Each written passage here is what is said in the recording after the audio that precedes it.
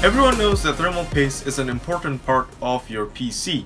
It helps connect the CPU to the CPU heatsink to transfer heat from the CPU onto the heatsink.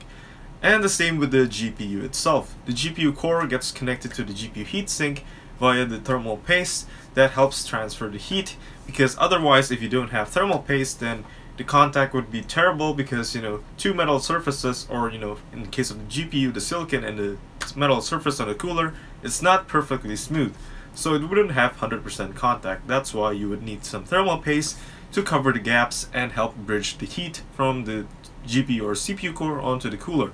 And everyone knows that aftermarket paste is better, and everyone knows that aftermarket paste is performing good compared to stock paste and old paste.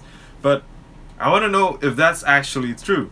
So I have this H100i that I just got from RMA because it was broken, so obviously I RMA'd it, and I got one in the mail as a replacement, and that still had the stock thermal paste.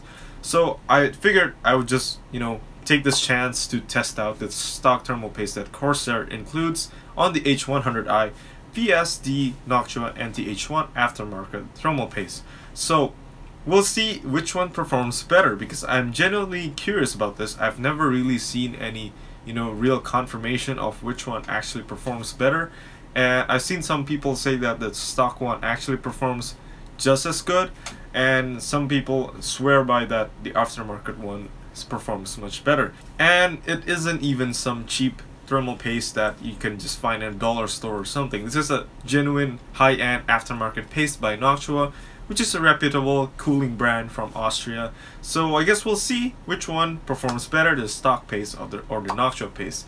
So this is the test bench that I'm going to be using. It's my typical test bench for testing graphics cards and stuff. It's a 4790K with an H100i to cool it, and those are basically the only two important things that you have to know about this test bench regarding this test. And obviously the H100i has those two Corsair SP120L stock fans that spins really high, and they're also actually quite high performing if you see my fan review over here, if you want to check those out. And yeah, so it's gonna be a 4790K that's been delidded and used with cool laboratory liquid metal under it, the Liquid Ultra. So this was before I changed it out to the liquid metal from Conductonaut. So yeah, it's gonna be, and in that video about switching the thermal paste, you can also see it up there. That video also shows that those two perform basically similar, so it's not a big deal. And yeah, this 4790K is also overclocked to 4.8 GHz at 1.39 volts, so it's gonna kick out quite a bit of heat, even though it's just a quad core. But I think it's really gonna show you guys really what's the difference between thermal paste, because being delidded, it doesn't have a bottleneck of the integrated TIM inside the CPU itself. It's been replaced with a high performance liquid metal, so it's not gonna be the bottleneck. So the bottleneck is gonna be the thermal paste really. So yeah, let's go to the testing. So at first I tested the stock paste, so I just put it on the CPU cooler straight from the factory with the stock paste, and just twisted on the screws in typical cross thread so that it has proper contact. So for stress testing the CPU, I used the X264 stress test that you can find at overclock.net on the Haswell overclock guide, I think. Yeah, I use that because it's a real life, real world scenario where you encode video or something like that, and it does kick out quite a bit of heat as well. And in this test, you can see that after a lot of time, and also after the water temperature has stabilized at around 33 degrees Celsius, or around 33 degrees Celsius for the H100i, the CPU temperature maximum temperature has peaked at 72 degrees Celsius, so 72 degrees Celsius for the stock paste. And I mean, that's quite a good result. I was expecting a bit worse because it's a stock paste, but looks like it's done pretty well, for a 4.8 GHz 4790K at 1.39 volts, which is extremely high. Then again, it is delidded, that's why the temperatures are as low as you can see right now. So I took that off, the CPU cooler, and you can see that the spread on the stock paste is actually quite good, because the stock paste has been applied in like a thin film around the CPU area, the CPU contact area, so obviously it does cover the whole CPU pretty well. So I cleaned that off, I stuck on the Noctua NT-H1 and put the cooler back on. And I fired up the stress test, and this time, since the water has been a bit warm already, so it didn't take quite as long to heat up the water. So I just waited till the temperatures are again around 33 degrees Celsius, so that means it has stabilized, because it really doesn't go above that in the previous test with the stock paste I tested. But the surprising thing is that you actually see that the maximum temperature is 74 degrees Celsius for the CPU.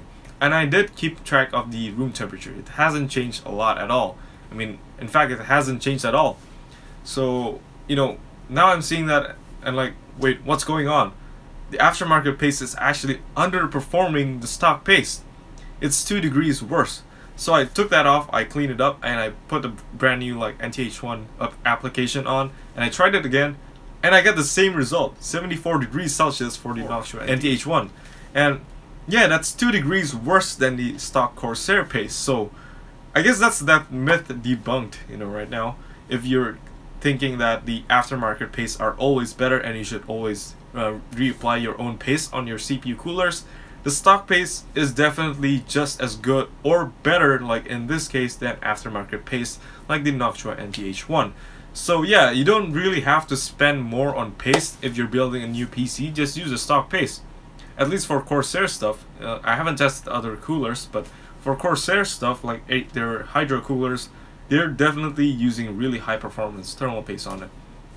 So, you know, no need to change it. Save a buck or two and spend it on like candies or something. But yeah, that's it. That's the result of this video. I thought it was quite interesting. That's why I made this video. And yeah, thank you for watching. If you enjoyed this video, please leave a like and please click subscribe to see more of my future videos.